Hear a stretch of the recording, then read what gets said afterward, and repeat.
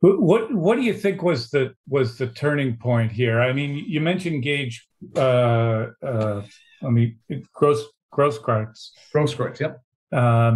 He was the individual that was shot but wounded, and actually testified. There's some feeling that some of his testimony actually helped the Rittenhouse self-defense, because he said he never raised his gun to him until this individual went to try to take it away from him, which is certainly not unreasonable when the person already shot somebody. Who is but this that boob? testimony appears to be particularly crucial. This is the former president of the New York bar. Okay. This guy is presumably an attorney, and he sounds like the biggest bozo. It's like he didn't watch the trial. He has no idea what the hell happened at the trial, and he can't formulate a question. He doesn't seem to understand any of the flaws and glaring flaws in Binger's legal approach and legal or understanding of the law. I just don't understand. I'm trying. What is this individual's name? I want to look him up. Do you know his name? David Miranda. Do you know how to spell Miranda? I think it's like Miranda rights. Oh, Miranda, like Miranda rights? Yeah. Okay. Are you trying to say that this individual, David Miranda, did not achieve to become the president of the New York Bar Association based on his merits as a lawyer? Is that what you're trying to say? I'm just trying to figure out if he actually is a lawyer. I see a David Miranda who's a politician. Are you saying he's a lino? He's a lawyer? No, that's in Brazil. That's in Brazil. It's different, David Miranda. I'm trying to figure this guy. I'm just trying to figure out who the hell he is.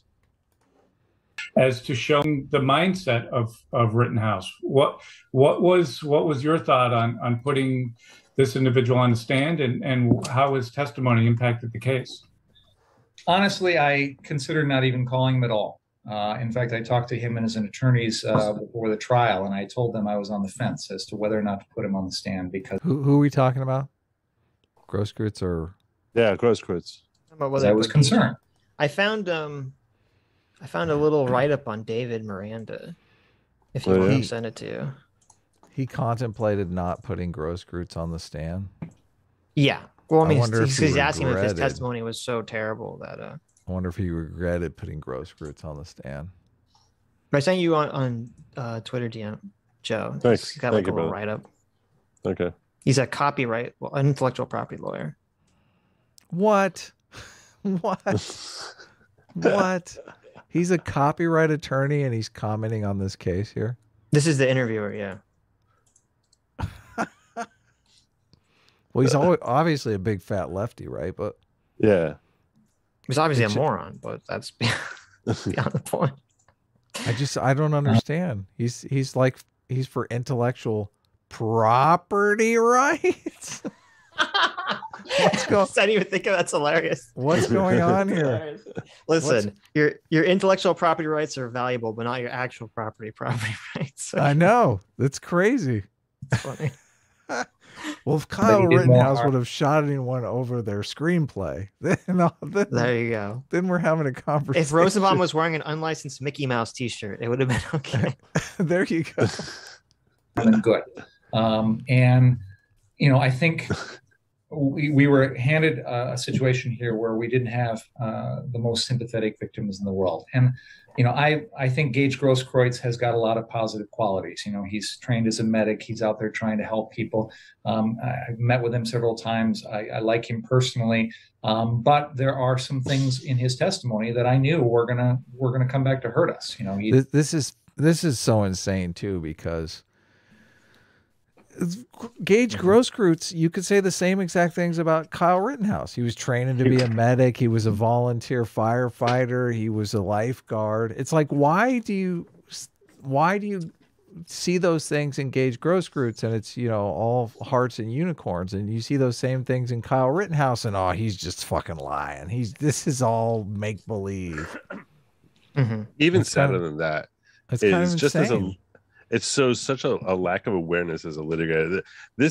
He's exposing himself here as being a poor litigator, irrespective of the way he conducted himself in his trial. Because Gaige Grosskreutz as a witness was terrible. Totally terrible.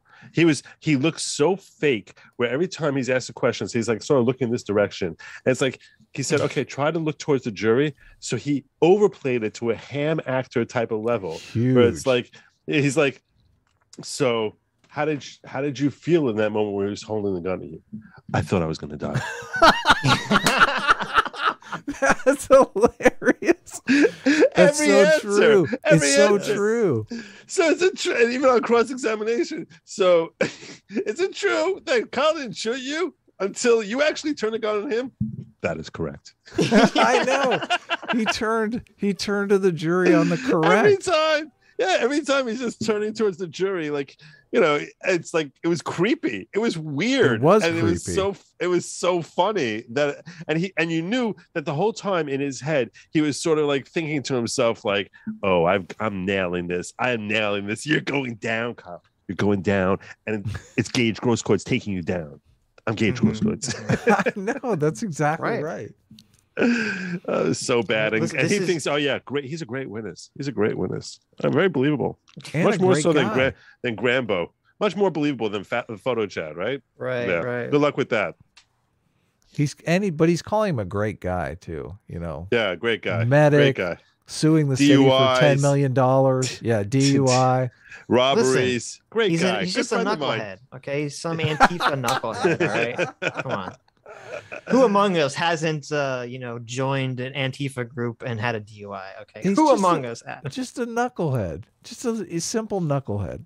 He's involved Boys will be boys. Civil lawsuit against the city. He's associated with some protest group out there that has a particularly, a name that just doesn't resonate well with our community. People's Revolution or something like that. It sounds like Chairman Mao, and it's just not a good look. There was some. At least he's willing to admit that being a member of the Communist Party is not a good look. I mean, I think that's it's not something that Americans are really grabbing onto yet. So. Imagine being in Wisconsin and being a member of the Communist Party. I've heard this thing about flyover states, but I don't know. Wisconsin Communist Party? What's going on in Wisconsin? Some of that, but I felt in the end the jury needed to hear from the victim. He's a victim on a criminal count. We've got to present his testimony. They need to hear from him, and that was kind of my attitude throughout. I mean, it's true. There's considering Kyle's going to testify, Gaige has to testify, right? Like if the victim's not going to testify, but the supposed murderer or assaulter is going to testify, that would make them look really bad. Yeah, he kept sticking to that Kyle racked his gun thing, which was a misperception on his part. I mean, that didn't happen. Yeah. So a lot of these witnesses, I was trying to put all my cards on the table. I'm not hiding anything. I want the jury to hear everything, good and bad. And ultimately, it comes down to those facts of killing an unarmed person. But to your point about Grosskreutz, I got a sad chuckle, I guess, out of the defense argument that anybody who's got a gun deserves to be killed. Your guy had a gun all night long. Well, no, anybody who turns a gun deserves to be killed. Yeah, he's talking shit again. Well, your guy pointed a gun at everybody that night. No, he didn't. No, he didn't. I don't think the defense made this argument. I don't think they said, well, Gaige had a gun, so he deserved to die. I mean, that sounds like the argument you were making 10 seconds ago, Banger, about the mob. But why didn't they put Yellow Pants on the stage, Joe? On the stand, Joe?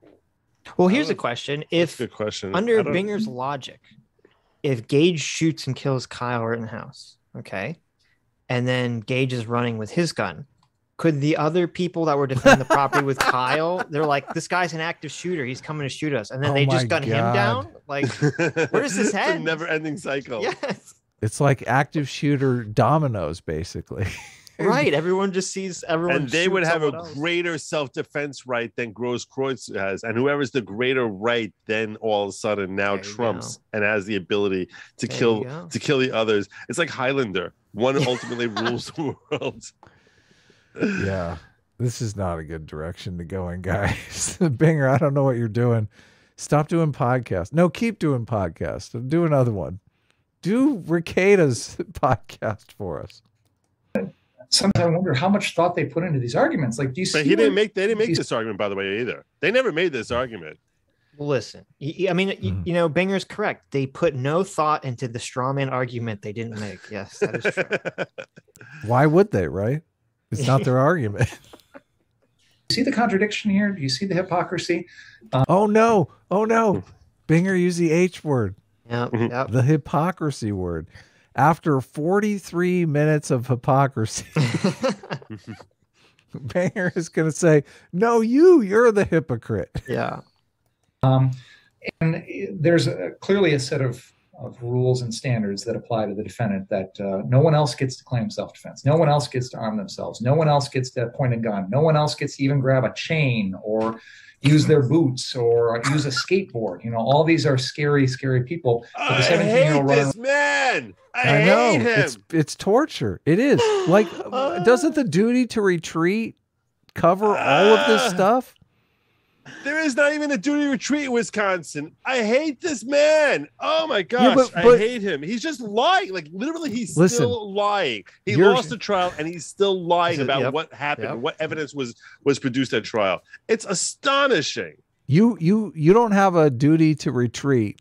You can stand your ground, but you don't have the right to chase after someone and apprehend them. Right? I mean, that's the difference here. Like how do these people have the right to chase him down? That's what I'm asking. Yeah, right. Yeah, yeah. Even the cops don't have the right to do that. Yes. Chase them down and try to kill them. Yeah. Yeah. Right. But listen, they were just using their feet. Okay, no one's ever died by getting kicked in the head, right? Remember no one's ever died by getting hit in the back of the head with a blunt object. This is no one's ever had their gun taken from them and shot, you know, by a mob of people. Remember Grosskreutz on the stand, like, chased? No, I wasn't chasing him. We were both running in the same direction. It's like, what was that all about? What was that all about? Why was he avoiding the word chase so badly? Mm-hmm. I don't know. Because he's Gaige Grosskreutz. No. I think his attorney told him, hey, you might have some problems if you're the one. If you're the one fucking assaulting him. Do not say that you were chasing him. Whatever you do, just say you were just running in a similar vector of direction that he was. Similar velocity. I wasn't chasing. I was traveling. Okay. Assault rifle is privileged and an angel, and none of these standards apply to him. So that's unfortunate. But like I said, I think you're unfortunate. What? I mean, what standards of behavior are we asking to apply to Kyle Rittenhouse that we're not asking to apply to everyone? I don't even understand the argument that he's making. That's a good question. Yeah, he's coming out and he's basically saying, you know, the rules don't apply to Kyle Rittenhouse. What fucking rules was Kyle Rittenhouse breaking that everyone else that were special to him that he was breaking the worst of rules? Okay, he was on the other team. Oh yeah, well that's true. He had the wrong politics. Rule he's not even really breaking. I mean, in all honesty, he's not even really on the other team. Well, I thought he was pro-Trump or something. Like he went to a Trump rally? I don't know. You would think Binger would be. You think Binger, who works with the police to get people thrown in jail, would be pro-police? You would think, but I don't know. Maybe he's not. Yeah. I bet he does have a contentious relationship with the police, especially when they're catching all these bad guys and Binger's like letting them all go. They probably hate Binger's guts. They probably do. The guy who arrested Gaige Grosskreutz like 3 times. We don't know. Is like, listen, we don't know if Binger's letting anyone go. He could be just this corrupt and zealous for anyone he's trying to prosecute. Oh my God. I don't know. You hope that the cops are more ethical than this prosecutor right here. You hope? Yeah. You hope. Grosskreutz, the jury had to hear from him. If they hadn't, it would have left questions in their mind that I couldn't afford to leave. And I wanted them to hear from a victim. And I think one of the strongest and most poignant parts of his testimony was him explaining that, you know, he's standing over someone that he knows has just killed people.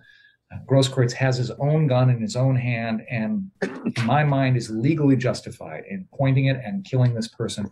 And he says, I'm not the kind of person that could take a life. Motherfucker. He believes that nonsense? No, he's just slow. He's just slow. No shit. He lost a quick draw when he had a gun trained on a guy, and the other guy didn't have a gun on him. He lost that quick draw. He lost a quick draw, and the fucking loser walks away and it's like, I couldn't take a life anyway. Yeah, right. Yeah, right. And also, speaking of hypocrites, Kyle said something similar where when he was being cross-examined, he said something like, I didn't want to kill anyone, yada, yada, yada. And Binger's response was, if you didn't want to kill anyone, why did you bring a loaded gun to the situation? Okay. And so for some reason, that logic mysteriously doesn't apply. You're right. To Gaige for some reason. You're right. You're right. Yep. It's the exact same thing. Yep. Oh my God. This is fucking insanity. There are people out there that can make that decision and make it casually. But a lot of people can't. And clearly we know which side he's on. Look, he's Gaige is the good guy. God. We know what side Gaige is one of the good guys. Yeah, the robber, twice DUIs. He's one of the good ones, as opposed to the guy who's cleaning up the one who's cleaning up the graffiti that Kyle made the night before. I heard Gaige made the night before. I heard Gaige drove an hour to get to here, twice as long as Kyle Rittenhouse. Yeah, but he didn't cross state lines. Yeah, true. As long as you don't cross state lines, You, as a prosecutor, you represent us, the people, and your job is to get the facts out there the best you can. You're in the truth-finding business. And I know this is... Ladies and gentlemen, this is actually a comedy show. You're seeing the comedy portion of the show right here. We're witnessing it take place in front of us. These truth seekers. Great. The people's DA, the truth seeker, blind justice. Team Truth right here. God. Yeah. Give me a fucking break. And your job is to get the facts out the best you can and present your case, and it's up to the jury to make that determination. You've decided here not to appeal. There's not going to be an appeal of this, or is it's not possible. On a not guilty verdict, the state has no right to an appeal. Oh my God! How this is a lawyer asking him this question? Yeah, I was just saying, Joe. Oh my God! Joe, this is the president of the New York Bar. Oh my God! Asking this question. This Joe, is embarrassing to all New York lawyers everywhere. Joe, please tell me that I have not asked any question as embarrassing as that. Like, what the fuck? Yeah, nothing. Oh my God, no. What no, the fuck? Wow. Dude, you can watch. He could have watched 5 minutes of Ricada and knew the answer to that one. What the fuck is this guy doing? How is he an attorney? Appeal a jury finding. Wow. Does he not understand how the appellate court works? With you don't appeal the finding of finding of fact. You're appealing on law. This is so and yeah, when it comes to defense, when a criminal defense, you can't appeal that. That's like basic. That's crazy. Wow. Have you seen the movie Double Jeopardy? Why can't the government appeal a not guilty murder verdict? Okay. Are you going to bring him up on other charges, Binger, once you're done with this? Can we get him on something else? Murder? Can we try him for murder again? Can we try again? Maybe we'll get a better jury this time. No, that's called double jeopardy. Oh. Can we do? Oh, we're not allowed to do that? Oh, okay. Wait, we tried him in one state, and he did cross state lines. Can we try him in Illinois. the other Can we state? charge him in Illinois? Yeah, let's charge him in Illinois. Because he lives in Illinois, so maybe we can charge him there. And if that doesn't work, he did cross state lines. So let's get it to federal court. Okay, he'll be a federal crime. Oh no, don't think